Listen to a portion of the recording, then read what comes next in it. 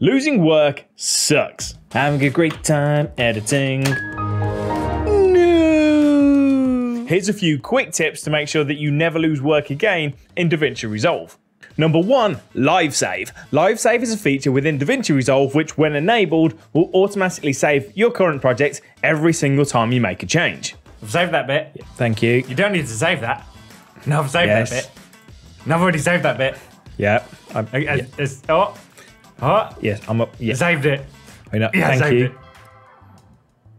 You need to manually save your project at least once for Live Save to become active, even if you've enabled it within the settings. So first things first, how do you enable it? Within Davinci Resolve, click on Davinci Resolve top left hand corner and then go to Preferences. When this window appears, click on User at the very top, and then from the left hand menu go to Project, Save and Load, and then you just need to tick this Live Save box and then click Save. Boom! Live Save is active, but as I mentioned before, you need to make sure that you manually save your project at least once for Live Save to actually do its job. Thank you. Number 2, project backups. You can set Davinci Resolve to automatically back up your projects at different intervals. Go to the same place as before, Davinci Resolve, Preferences, User, Project, Save and Load, and then you've got Project Backups. Give that a tick to activate it. Underneath here, you can change the frequency as you need, and then you can change the location of the backups here by changing this Project Backup location. Once you're done, simply hit Save. Now, how do you actually restore them? Well, that's really quick. Let me show you how. Open up your project manager here. I'm going to go to this Mr. Beast demo project that I've got. I'm going to right click, and then I've got the options down here for Project Backups. If I give that a click, I can see all of the backups that have automatically been created. So as you can see here, I've only got the one, but if I was to give that a click, I could load into this backup, I could delete it, I could delete all of them, or I could hit refresh just to see if any more backups have been created. So we've got Live Save and our project backups enabled, but what about the actual Davinci Resolve database itself? Well, that can be backed up too, and again, it's super quick and easy. So once again, we need to hop into our project manager. So I'm just going to click on my little house icon, bottom right hand corner, to open this up. Now, I've got my menu on the left hand side here, as you can see, where it says databases. If you don't see this, you just need to click on this little icon here, just to expand that so you can see the databases on the left. Most of you will probably only have one disk database called local database, like I do here. Give that a click, and then from the little icons at the top, you want the far left icon. It says backup. Give that a click. And then all you need to do is to choose the location that you want to save this local database.resolve.diskdb. Choose your location, hit save, and that's your Davinci Resolve database successfully backed up. If your computer does decide to shit the bed and you need to restore that database, you simply click on Restore from the Project Manager screen this time, find that database file, open it up, and you're good to go. So that's all well and good. But what about if you're in the middle of a project, you've created a really cool edit, but you've just had a great idea, you want to try something else, but you don't want to lose what you've already done? Well, there's a quick solution for that as well. Hey! Duplicate the timeline. So I'm in the edit page here, I've got this timeline, but I want to experiment a little bit, but not lose what I've already got. First thing you want to do, open up the media pool and then locate the timeline that you're working on. So I've got this one here, tutorial. All I'm going to do is right click on this timeline, and then we're going to go to duplicate timeline.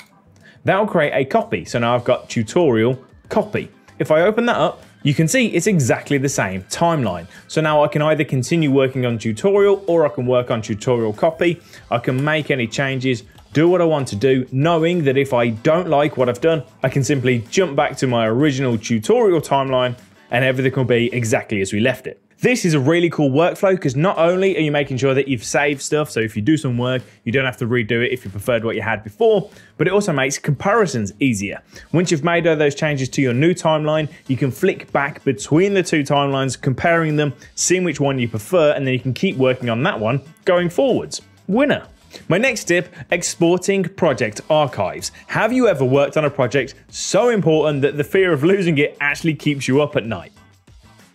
Yeah, me too. So here's what I do. I export the entire project to an external hard drive or SSD.